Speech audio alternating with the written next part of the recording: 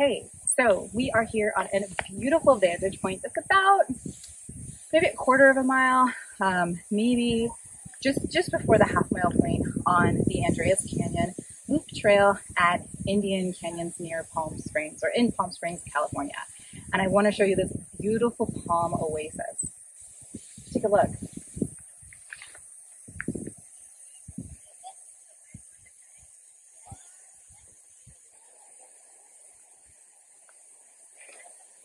Palms that you see here run alongside Andreas Creek, and this is one of the easier hikes that you can take in the Indian Canyons Park area. It's a very easy, fairly low-graded hike that takes you around the oasis along the creek in about a 1-mile loop before you return to the parking lot.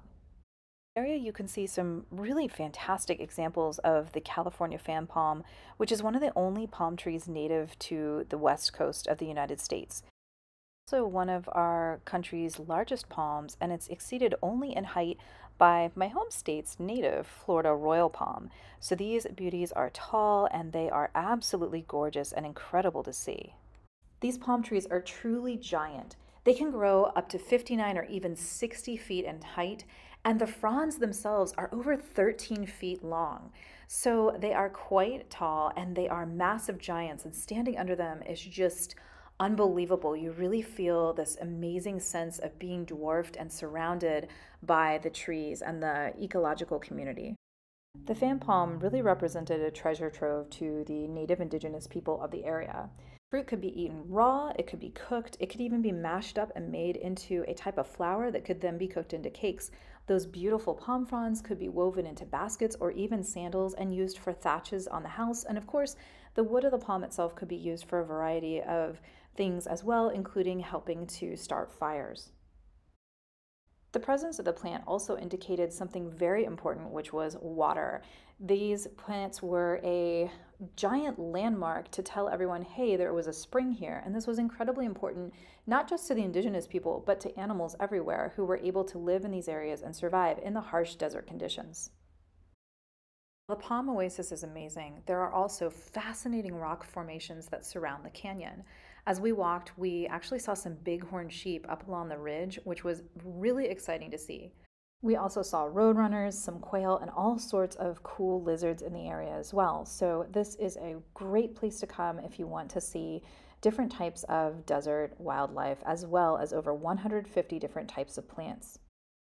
It's also important to know that this space is a sacred site to the Agua Caliente band of indigenous people, and you can actually find places where they have gathered for hundreds of years, coming together and using the stones as mortar and pestles.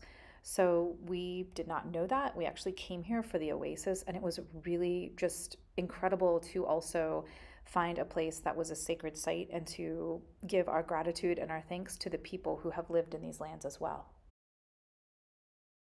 So Andreas Canyon is considered to be the second largest California fan palm oasis in the world.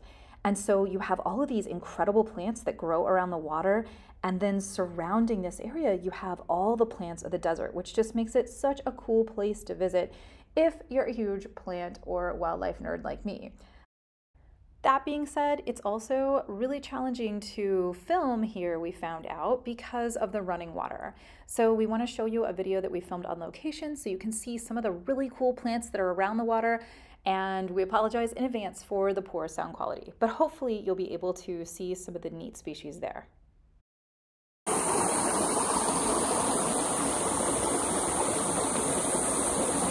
So we are here in the Indian Canyons Park area.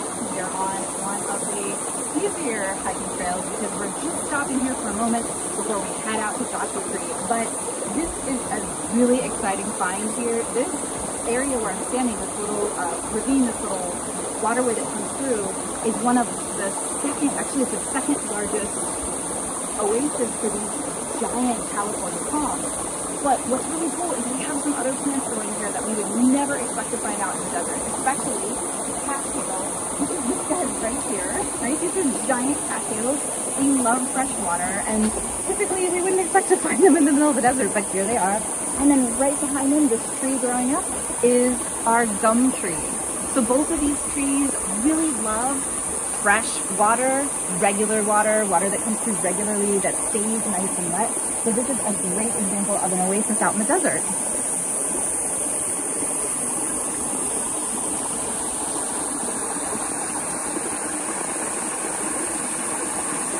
Away from the water, on the ridge, we have the types of plants that you might expect to find growing in the desert. Everything from the cholla cactuses that have different names like the teddy bear cactuses, to the creosote bush or the chaparral, and the giant barrel cactuses. They are all along the other side of the trail. Once you cross over the creek, which is about a half mile, you'll head up into higher elevation and you'll get this beautiful view of the oasis, as well as lots of wonderful desert plants. If you're in the Palm Springs area and you're looking for a nature break, we highly recommend this short and easy hike. It was a beautiful example of a desert oasis, and as a bonus, there was so much wildlife and plant life. It was just really a fantastic place to visit. We hope you'll check it out and tell us how you like it. See you on the trail.